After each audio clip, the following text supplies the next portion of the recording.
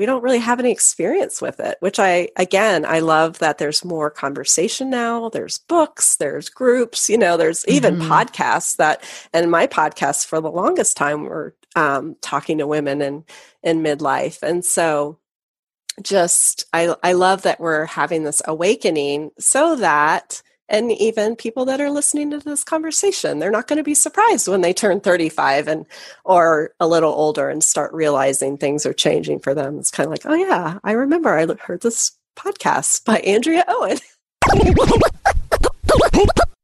This is your Kick-Ass Life podcast, episode number 355.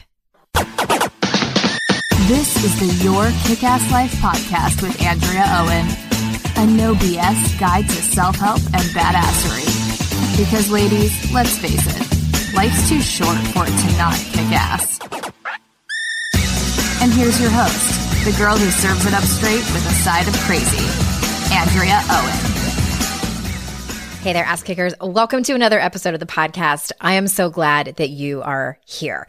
I'm excited because a couple of things. It's September as I am recording this introduction, and that also means it is the month of my daughter's birthday. She turned 11 a handful of days ago, and it's also the 10-year anniversary of Your Kick-Ass Life. 10 years ago in September, it was around the middle of the month, I think it was maybe a week after my daughter's birthday, that I sent out my very first email to people who had subscribed to my previous blog. That blog was called Live Your Ideal Life, and I chuckle at that name because it is so life coachy, but it's what I had chosen at the time. And I had switched everything over to yourkickasslife.com, and I had accumulated a couple of hundred subscribers. Maybe it was only about 150, I can't remember. But I sent out my first email, and I just was so damn excited to write to everyone about how to live their most kick-ass life. This was before I had decided to write a book. It was actually right before I got sober even. And it was before I started the podcast. And the 10 years, it's been one of those things where, like a lot of things, it has flown by and it has also slogged by at times.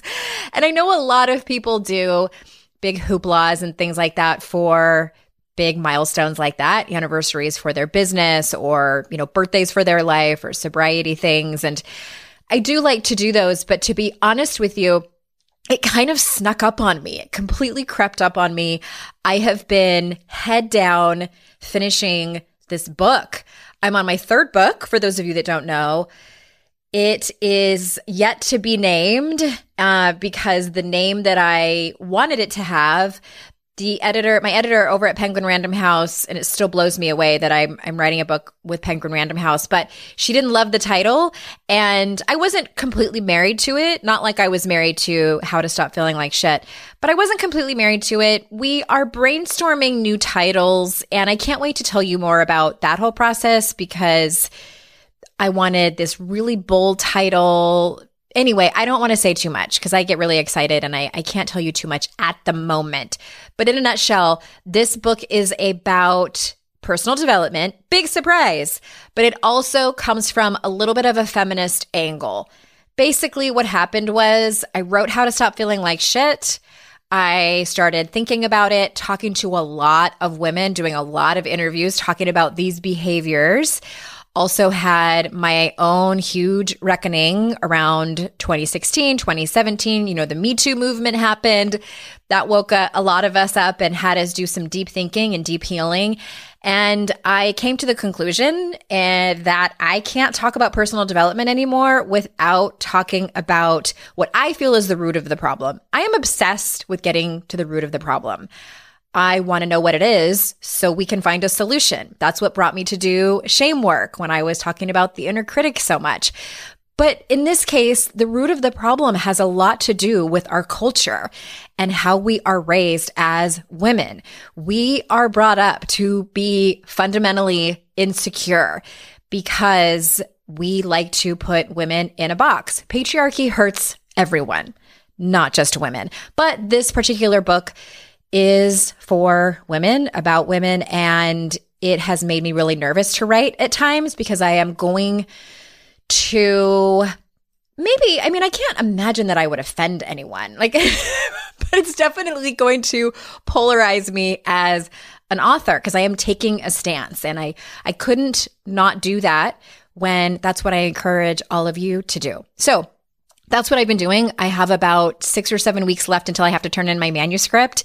I cannot wait for this thing to be out to you. Fall 2021 is when it will officially be for sale.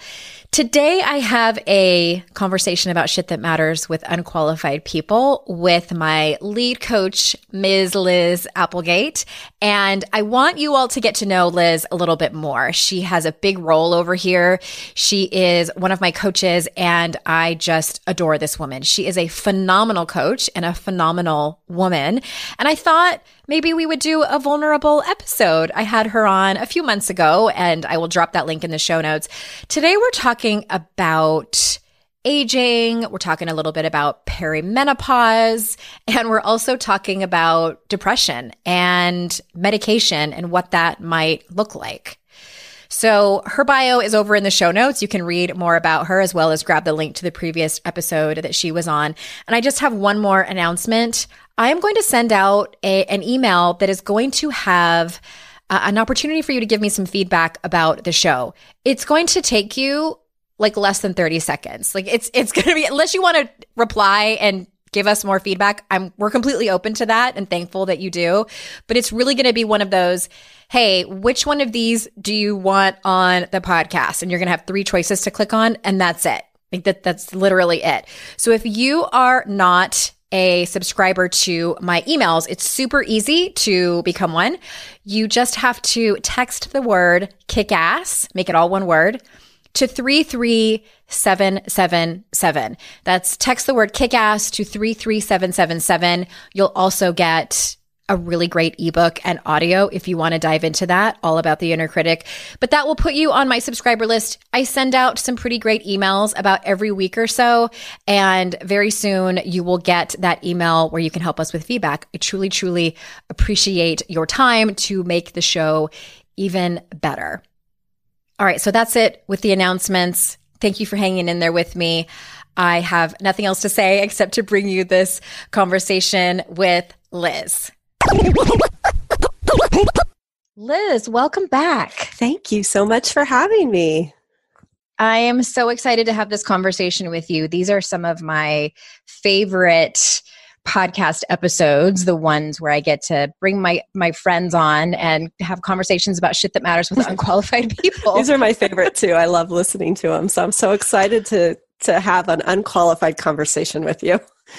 Yeah, and we're gonna have 2 kind of separate topics that are, I guess they're not really related, but you and I were talking about what we could bring to this unqualified person conversation, and we are going to talk about depression and antidepressants as well as perimenopause, which I guess they could be related. They could be very easily, yes. Now that I say it out loud. Oh, middle age. Yes. Okay. Well, let's start with depression and antidepressants. So this is actually this will be a first time conversation for you and I, because I don't know your history with this, and I don't think you know mine. And I've actually, for those people listening, I've had a conversation with Kate Anthony, another one of these episodes where we talked about our history with depression and anxiety. I will drop that link in the show notes. But that was a good year ago. And since COVID, things changed, just a little with mental health. So that's what we're going to talk about today. So why don't you start? Tell me your history with your mental health. Oh, well, we don't have the full time for that, but here, I'll start. How much time you got? Yeah, right. So I will say that I've always known that depression runs in my family. It's nothing we really talked about. It's just sort of a known fact. My first time I went on antidepressants was probably about 20 years ago. And I was married to my first husband, and my marriage was really spiraling downward pretty quickly. And I honestly thought this was my way of thinking back then, that if I could find medication that could make me not so sensitive, because that was what I was being told I was. And yes. I remember you have told me this part of the story. Okay, so continue. Yeah, so I really just thought, okay, if I take medication to make me not so sensitive, to make me just a little more even-keeled, or however you want to put it, that it would help my marriage. And so So was he telling you that you were too sensitive? Oh yeah, too sensitive to everything. And it was funny because it was always like one side of the spectrum or the other. Too loud, too quiet, too bossy, too timid. It's just too intense. Yeah, too intense. Yeah, it just was sort of okay. So I just thought I'm going to take medication to kind of find that middle ground, because obviously I'm just too much. Whatever it is, it's too much. So I ended up being put on a shit ton. I ended up on antidepressants, anti-anxiety, as well as ADD medication. So those three things I was on. Isn't ADT a pesticide? Yeah, no, I wasn't on that. It was not on that one in. Yeah, no, ADD. So I was on those three, and I actually became like a walking zombie. So I was very middle of the road, I gotta say. Like, I was very compliant, but I was numb. I was checked out. And it hit me that I saw a commercial that registered that if I would have seen that commercial without this medication, I would have teared up and I would have felt like something in my heart just clench. And I realized that I didn't feel that. And that was the turning point for me. It was like, fuck this. I'm not even myself anymore. And yeah, I'm just not doing it. So it was like an emotional commercial that you didn't feel anything. I gotcha. Yeah, okay. It was something that I knew, that something registered in my brain that was like, if I were watching this commercial and not on this medication, I would have really felt this, and I would have teared up, and it was just so sweet. And, just me being who I was, knew how my reaction should be. But when I realized that was not how it was like, oh, I'm just not even myself anymore. And so that was, faze you. Yeah. So that was the first time. And then I have decided, well, it took me a long time to decide, I'll be totally honest, because of that experience. But in July, just a couple months ago, I decided to go back on antidepressants because of everything that was happening.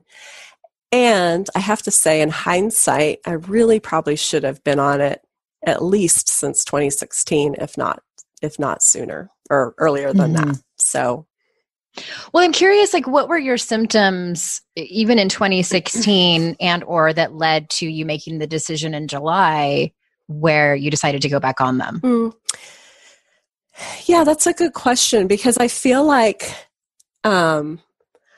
I feel like if I talk about my symptoms, they weren't exactly like what I feel like people think of as being like, I have depression, because here I have a business, I have clients, I'm busy, I'm functioning. But there was a lot of just kind of sadness, and I could fake it, and I had a lot to be grateful for. But I just didn't feel it. I'm a feeler, so I just wasn't feeling it. And I was finding myself, one of the things that stands out to me is unmotivation to pick up and clean my house, which I'm going to be honest, I hate that shit anyway, but I know that I should do it, right?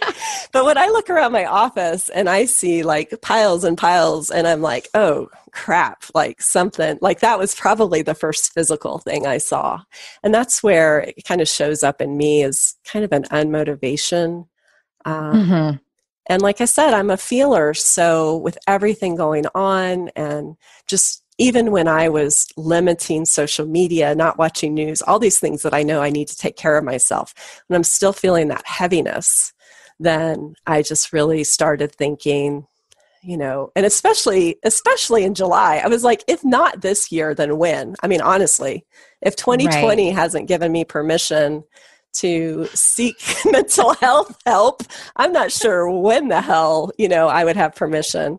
So it was interesting, because I feel like I don't even feel like I've had friends say, I've been thinking about going on antidepressants, and I'm like, oh my gosh, you really should. I mean, it's medication. It'll be so helpful, like why you shouldn't feel bad about it at all. But then when it came to myself, I was really beating myself up for it. I felt like I should be stronger. I should be better. I should be able to handle all this stuff. Yeah.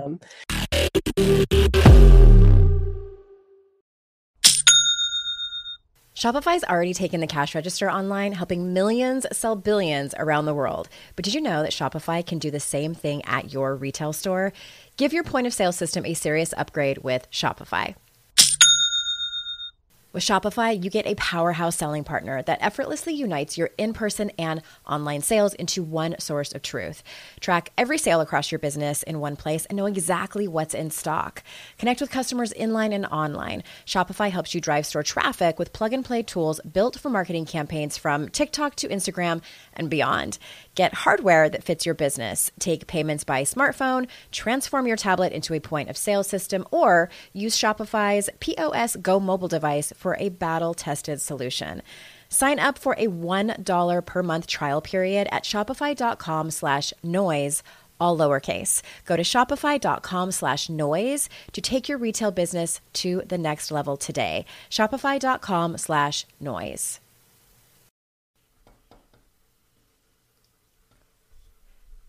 Fast forward to the end of 2024 and think about your goals. What can you do right now to give yourself the best chance of succeeding? If you want to learn a new language, you absolutely should get Babbel.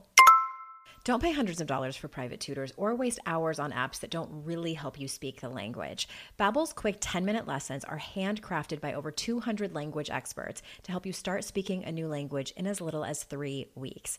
Babbel's designed by real people for real conversations. Studies from Yale, Michigan State University, and others continue to prove Babbel is better. One study found that using Babbel for 15 hours is equivalent to a full semester at college. Now it's so easy to speak simple conversation phrases with the guy that takes care of my lawn without having to consult language apps.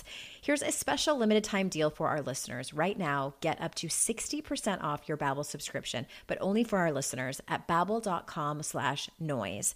Get up to 60% off at babbel.com/noise, spelled BABBEL.com/noise. Rules and restrictions may apply.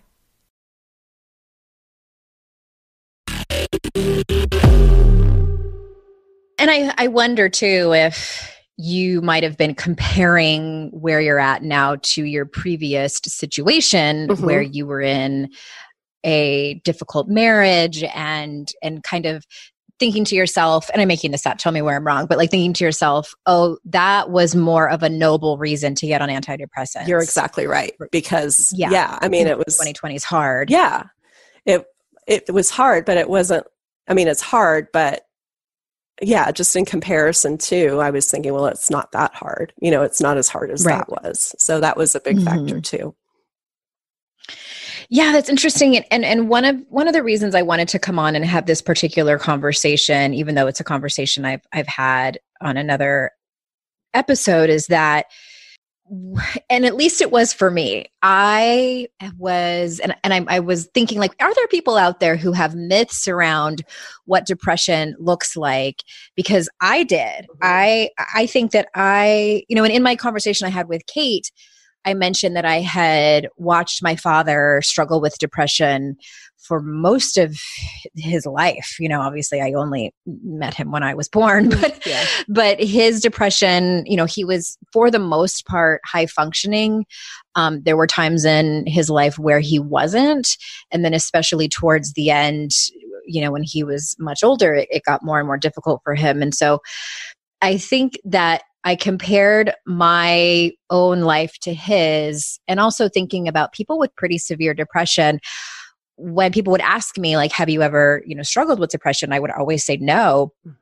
And feel really lucky that I had, in a way dodged that, given that I did inherit the anxiety that he also had, but I never really felt depressed. And so what was interesting is that I got a new therapist I don't remember when I started working with her. It was maybe May. And from the heavy advice of my closest friends. Because I was like, why do I need a therapist when I have you guys? Right. And my best friend, Amy Smith, is like, well, wouldn't it be nice to be able to lay your burdens down on someone where you don't have to feel like you have to reciprocate the relationship? And that had never dawned on me. Yeah. And I was like, oh, that's true. You'd think that I would have thought of that. And I've been through a lot of therapists over the last few years, just really not feeling like I found the right match. And it can be exhausting, right? Just to tell your story again, and here's my whole family history, and here's why I'm here.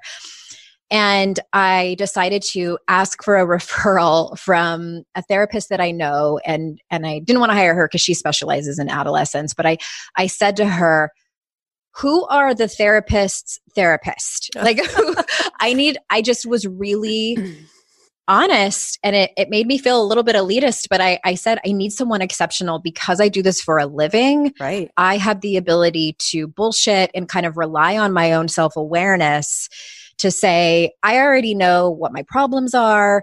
I don't really need this. And also I need somebody to do really deep somatic trauma therapy. Yeah. That's what I knew that I needed. And I was terrified to do it. I had done some EMDR, which had been helpful, but I had to kind of realize, like, I think I got out a little bit too early. I think I hadn't really covered everything. So I found someone amazing. She is exceptional. She has like 25 years experience. She specializes in energy work. Wow. Specializes. Yeah. No, I'm not drunk. Counted a little bit tipsy. No. But I'm learning so much from her, and she is pointing out some blind spots that I didn't even realize I had. Anyway, all of this to say, one of the things was she was asking me all these questions. It was within the first couple of sessions I had with her. And I was talking to her about burnout, and that I had been feeling like I've been burned out for a couple of years. And, COVID has just exasperated it. We've had some real big difficulties over here. And she said, we started talking about depression, and I said, I don't feel worthless. Like, I know that if I was gone, people would be sad. I feel like my life has purpose. I don't have a problem getting out of bed in the morning. And she's looking at me and she's like, that's not always what depression looks like. Like, that's far over on the spectrum. And that is some people's realities. But she said, Google high functioning depression. And I didn't want to. Like, I was like, no, right. Because I knew what was going to happen. And I got off the phone with her and I Googled it, and I was crying, and I went and talked to my husband about it. And she said, she's like, I wouldn't be surprised if your long-term burnout has led to this, because long-term burnout can, unchecked and untreated, can cause depression. So that's where I ended up. And for me, my symptoms were total lack of motivation.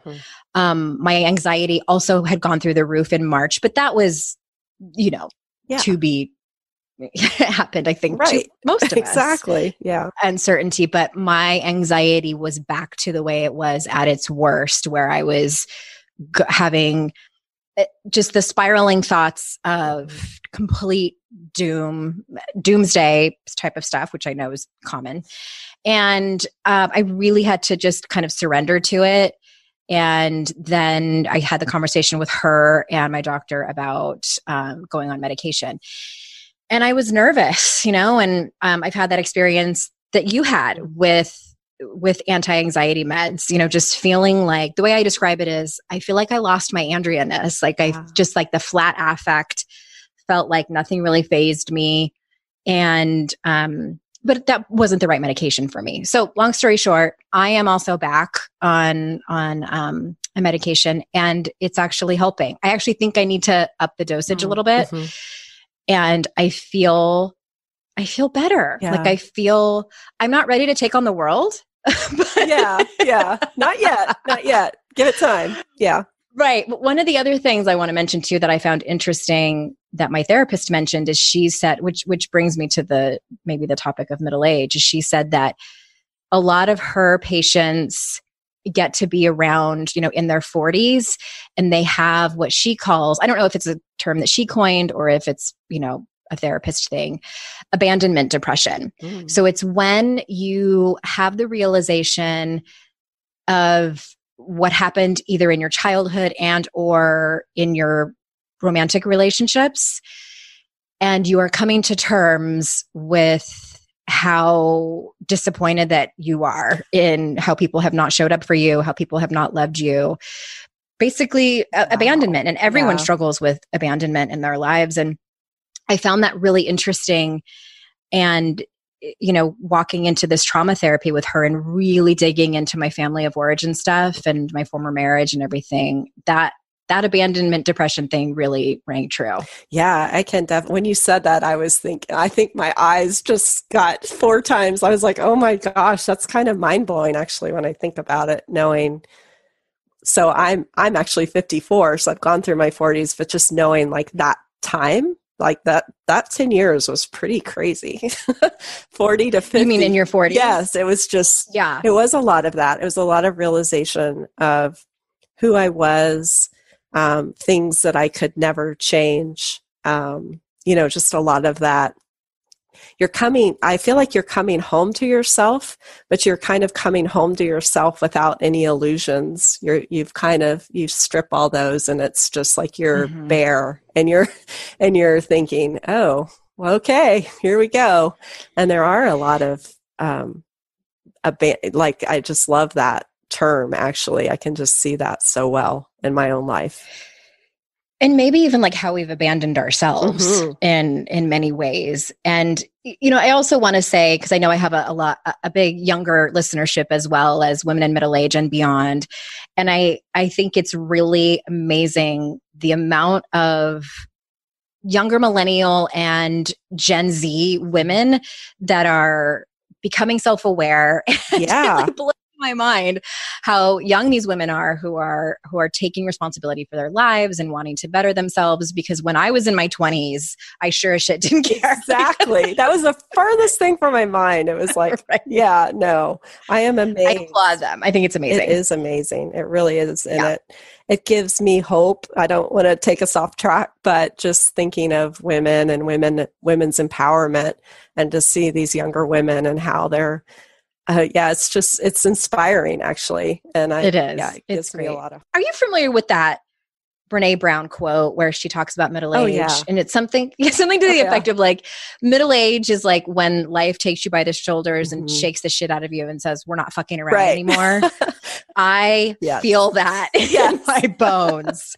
Same I here. have had a hard time turning 45, partly because it was April and COVID. And I felt like it was like officially turning the corner in like you're officially middle age. You can't say that you're in your early 40s anymore. Like you've turned the corner into looking at your 50s.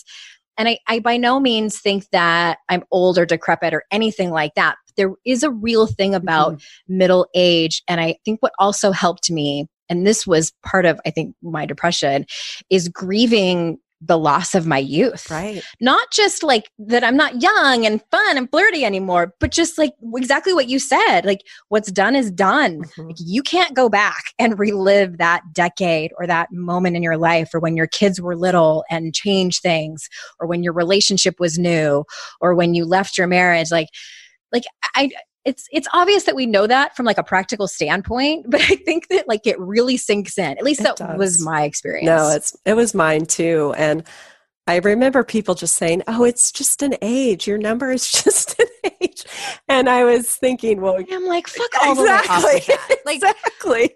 Of course it is. And we can hold both. Yeah, exactly. And you're 35. So let me know in 10 years how you feel.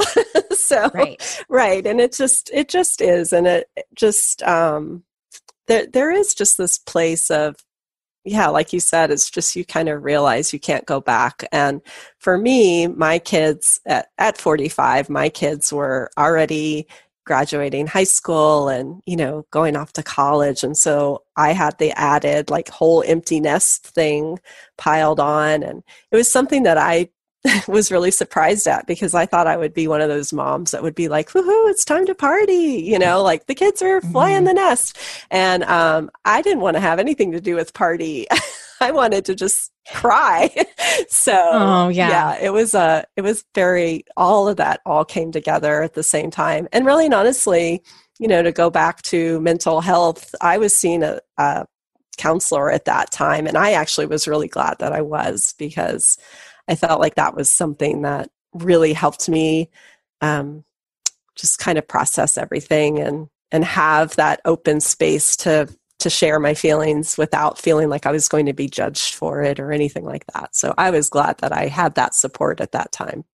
Yeah, I think one of the things that I've learned about aging and talking about aging, especially with women or, people who identify as women, because I think it's a little, men have their burdens for sure. And I think it's tricky and complicated for women because our youth and beauty, we're a youth and beauty obsessed culture. Yep.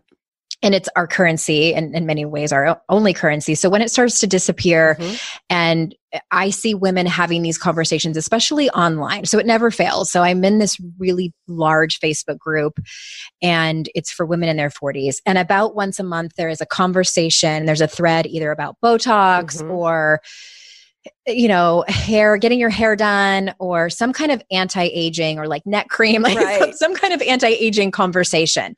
And it never fails. There's one or two women in there who say something to the effect of, and they're trying to be empowering, and they're saying, aging is a gift only given to few, or not to everybody, and we should embrace aging. And I understand the sentiment, right? And I can get on board with it. Like, I'm like, yes, I feel you. And I really have had to accept that we have to give people the dignity of their own journey. And I have especially learned this lesson as I've been aging, because I thought I was going to be the person who totally embraced it and was like, yes, bring on the crow's feet, bring on the gray hair. I have earned this. I am a wise woman. I can age gracefully, or whatever the hell that means. And I am having a hard time. I'm like, wait a minute, I should have this in the bag, right? And I don't. And I beat myself up for it for a little while. And then finally I was just like, you know what? This is what it looks like for me. I'm not a perfect person. I also have grown up in a culture that has told me I am irrelevant as a 40-something woman, that I, need to do everything possible to hold on to our youth. And I'm having a hard time. Yeah. So let me get the neck cream or talk about Botox. And it's so complicated, and this is so just enmeshed with patriarchy and everything. It's like, we're damned if we do, and we're damned if we don't. So anyway, I'm on a soapbox, but I just want to say, give people the dignity of their own journey. Well, who said that aging gracefully can't involve neck cream and Botox if you want it? I mean, it doesn't have to all be. The commercials, they're selling that when they tell us to age gracefully. Right. I mean, they're not saying don't buy this neck cream. Right. Exactly.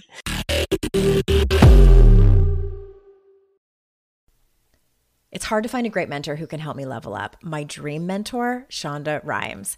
So I was really excited when I heard she has a class on Masterclass. With Masterclass, you can learn from the best to become your best. Masterclass is the only streaming platform where you can learn and grow with over 200 plus of the world's best.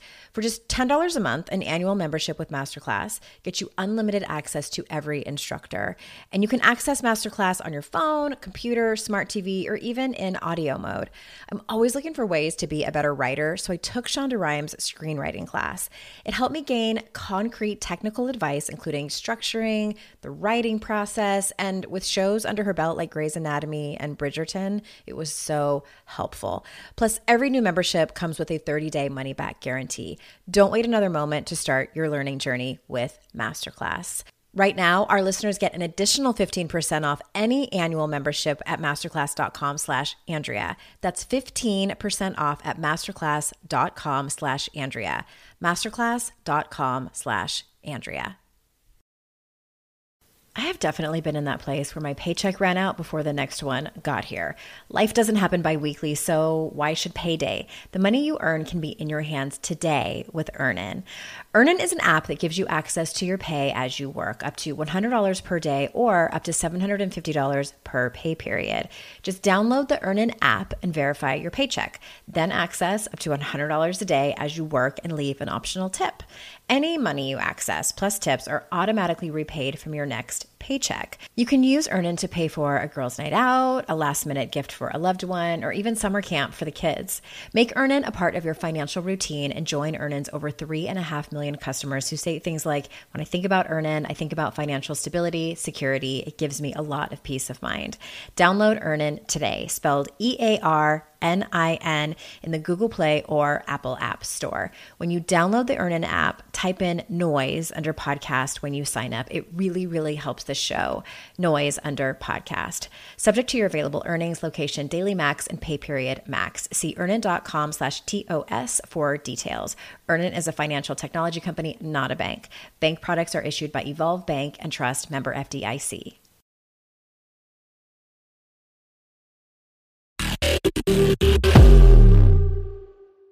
Right. But I think it's, yeah, I mean, for some people, if they want to do that, great. But it's everybody. And I think that that's just, I don't know, just human beings in general. We like to like put things in boxes. You're either this or that. And then you're not, there's a lot of gray. So you can be both. There's a lot of gray to talk about. Yeah, exactly.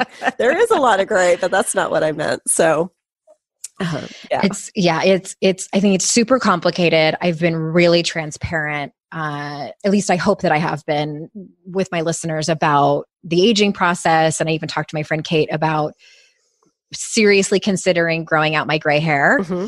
And it's so funny. My friends, when I tell them that, I even recently told a good friend of mine whom is super into women's empowerment. I thought she was going to be like, yes, do it.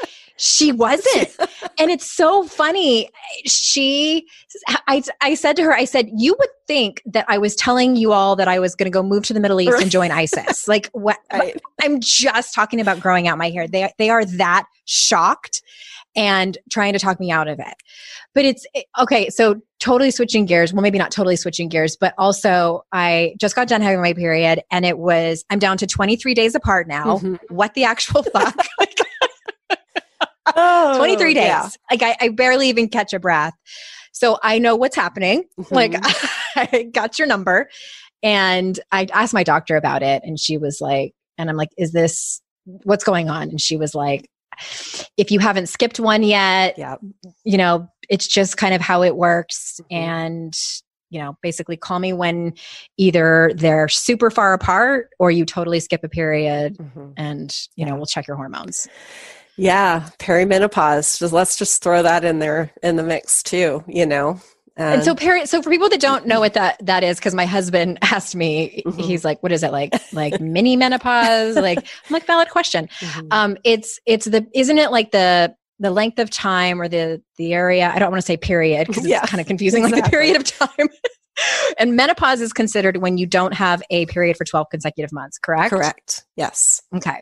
And so perimenopause is the time before that where you have where some women have yucky symptoms. Right. Well, it's when your hormones are fluctuating, and it can actually start as early as in your 30s.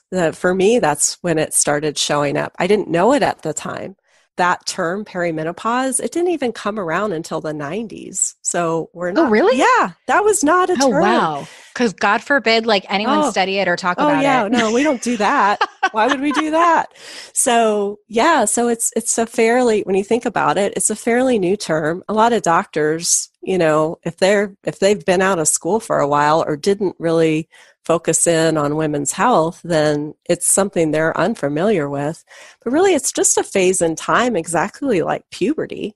But what's interesting to me is, I don't have a daughter, I only have sons, but if I had a daughter and she was going through puberty, I would be researching this and how can I help her and how can I be supportive? Mm-hmm. And I'd be talking to other moms and, but when we go through this time in our life of perimenopause and menopause, it's kind of hush hush. I feel like it's becoming more and more open, and there's more conversations around it, but it still is sort of this like, oh, we don't want to talk about that. It's like we don't want to go there.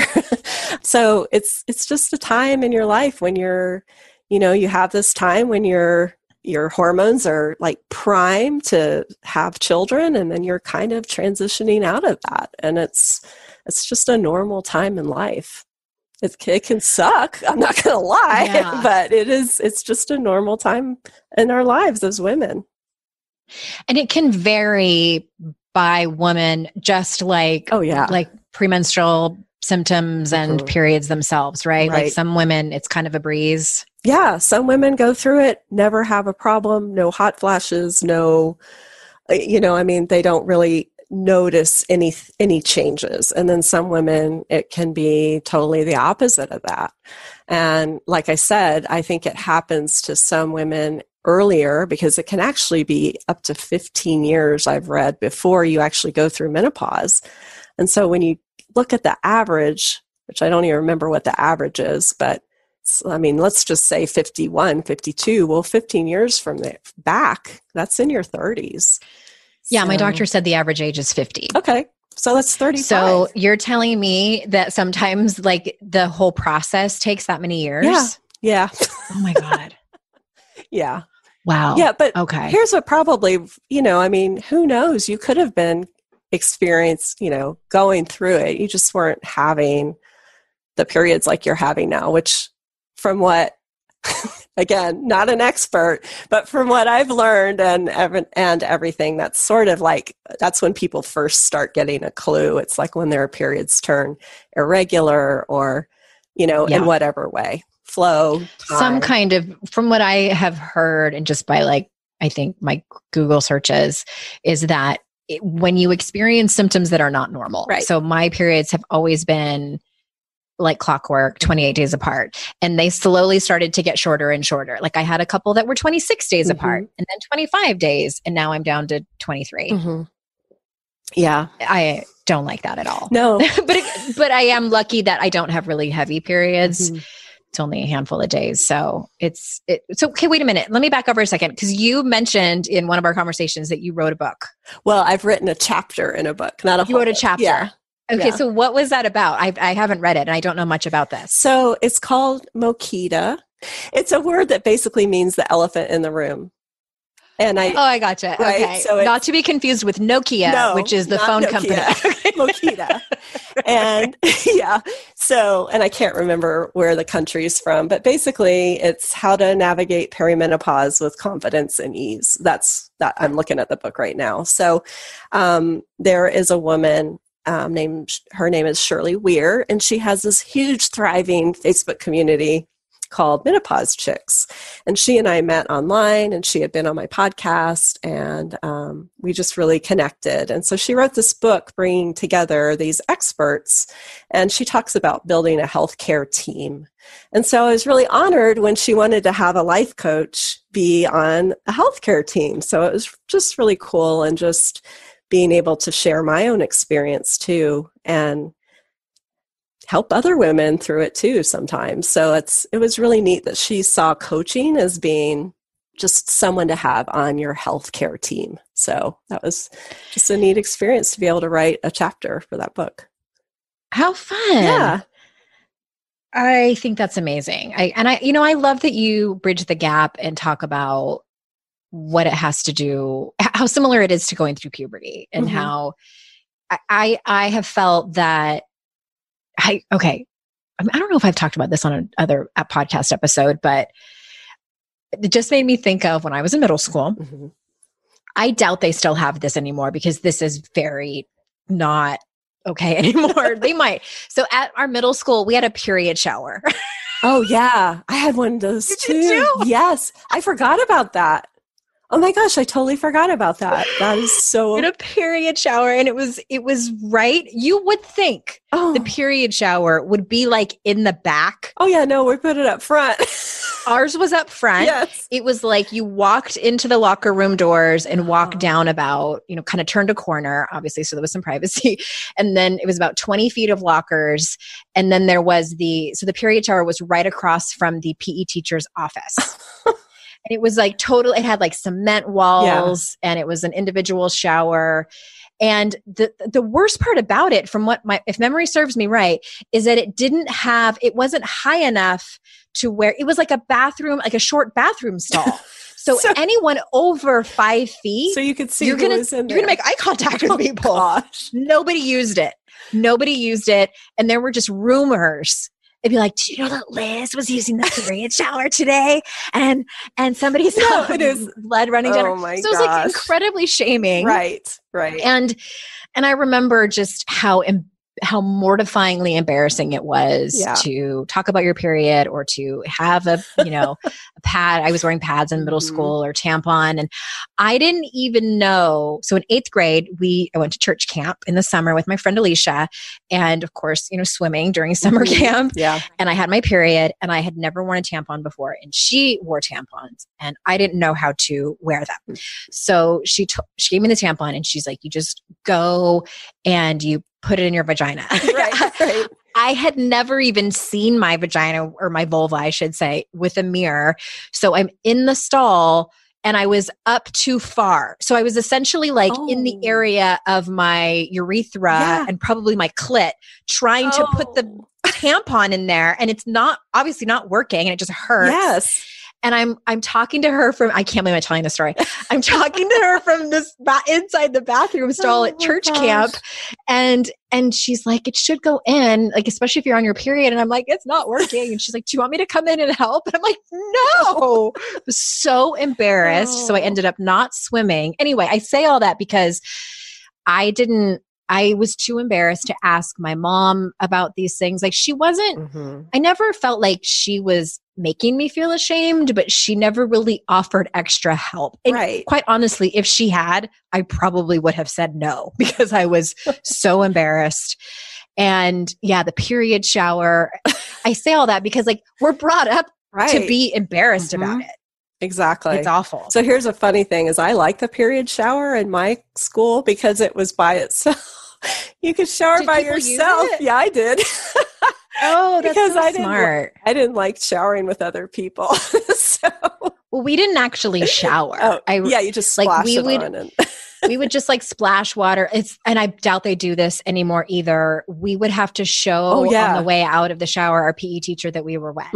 Same here. I had to go walk up with a towel wrapped around me and I had to have like water beads on me to show that I had, which you can get around that very easily. But anyway. Oh my gosh. I'm sure there's people listening who are like in their 20s who are like, what the fuck kind of school is that? Exactly. I'm like, hey, this was your mother's generation.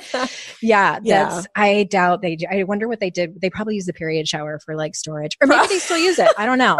Maybe depends on where it is. Yeah. So and girls are just more empowered. Right.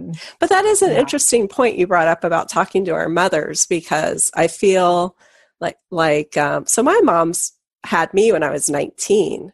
Right. But we still there was never any conversation about hitting menopause or anything. So you're kind of, I don't know, we get to this place where we're going through these changes and we don't really have any experience with it, which I love that there's more conversation now. There's books, there's groups, there's even podcasts and my podcasts for the longest time were talking to women in midlife. And so I love that we're having this awakening so that, and even people that are listening to this conversation, they're not going to be surprised when they turn 35 or a little older and start realizing things are changing for them. It's kind of like, oh yeah, I remember I heard this podcast by Andrea Owen. You're welcome. Yes. Because these two experts. That's right. Talking about period showers. And oh my gosh. It's so funny. I didn't learn about periods until school. Mm-hmm. At least I don't remember my mom ever talking about it. So I think it was 5th grade. And I still have the booklet. Oh, yeah. I found it several years ago in some box. It's so funny. It's like Playtex sponsored it. And it was like these girls dancing on the front of the cover. Looking so happy. I totally remember when I started my period. It was the summer before 8th grade. And I had gone to tennis lessons and come home and was just, I was so upset. I was crying. And yeah, I don't think my mom ever talked to me about it beforehand, but I've talked to my daughter. I talked to my daughter about it when she was 9. Yeah.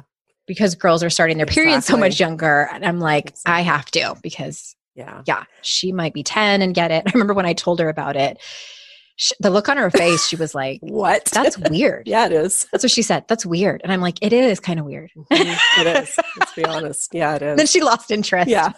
Well, you started the conversation, and that's what's good, right? It made me laugh. That was her face. It was a combination of like disgust and bewilderment. I felt that way almost every month for as long as I had my period, right? So, and then it's weird. I remember having the conversation with my mom, and the reason why I remember this, I'm only 54. So, we had belts to hold our pads on. I heard about those. What the hell? Okay. Wait a minute. Yeah. So it was like, wasn't it sometime in the 70s that they made the adhesive pads? Mm-hmm. Yeah. So it was, Oh, Liz, my condolences. Yeah. And I think what it was, and I remember, I'd have to do the math right now. And so I'm not going to do that. You must have been just at the tail end. I was going to say, that era. Didn't have too long with that, but I do remember that they were, without the adhesive, they were a lot cheaper. So that was what we used for a lot, because I didn't grow up with a lot of money. So was it metal? Like were the clamps metal? Yeah, or were they plastic? If I remember correctly, it was like metal. It reminds me of like you know what? Like the pad had like really long tails, if I remember right. I don't know. It's funny. So it kind of came all the way up like towards your belly button. I haven't even thought about that for a while, but it did have clips, but I just don't remember. For some reason, what's coming into my mind is like garters, to hold your stockings up, but I don't know if that's correct or not, because I haven't thought about this in a gazillion years. So I knew about that. You know how I knew about that? From the book, Are You There, God? It's Me, Margaret. Yes, of course. She talked about that because that book was written, I don't know, in the 60s. And it was in our school library. And I remember that was kind of a taboo book because they do we must increase our bust. Yeah. They do that. Yeah. And when you're in elementary school. Exactly. And she talks about periods, which was super taboo. So that's how the only reason I knew about the belt. And I think I probably had a conversation with my mom about it, that's what she used. Yeah. Crazy. Wow. I hadn't thought about that in forever. And now look how far we've come with the Diva Cup. Exactly. Yeah, things have come a long way. Well, let's end on that note with the Diva Cup. That's right. Image for people. Thank you so much for being here. I will also pop a link in the show notes to your website and your Facebook group. I also will pop a link in there. Is the book still for sale? That one? Yeah. The Nokia book? Mokita, not Nokia. Yes, you can get it on Amazon. So yes. We'll pop a link in there. It's still there. And thank you everyone for listening to this conversation, which kind of made some twists and turns. And I hope that it was, if nothing else, entertaining. For sure. Informative. On the history of maxi pads. I'm doing my bust increase exercises right now as we talk. Good. So. Keep us posted on how that goes. We'll expect some progression photos before and afters. Sure. Oh my gosh. Everyone out there, thank you for listening. You know how grateful I am for your time that you choose to spend it with me and my wonderful guests. And until next time, I will see you all out in cyberspace. Bye-bye.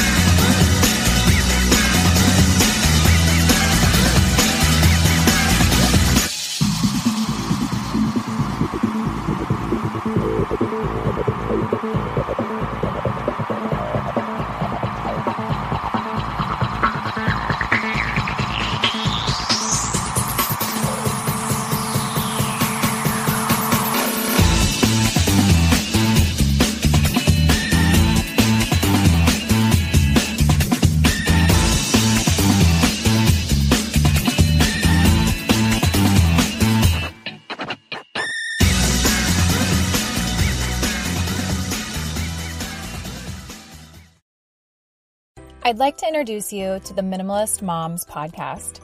It's hard enough being a mom, and the last thing you need is stress from too much stuff and an overcrowded schedule. For too long, I lived with the mindset that bigger was better, and the more I added to my life, instead of feeling better, I felt overwhelmed. It was time for a radical new mindset. Less is more. I'm not into extremes. I didn't throw everything away. My brand of minimalism is more about adding than subtracting. Get rid of the excess to make room for what you love. In other words, it's about living life with purpose. I hope you'll listen in, and my guest and myself can inspire you to think more and do with less. The Minimalist Moms podcast, available wherever you listen to podcasts.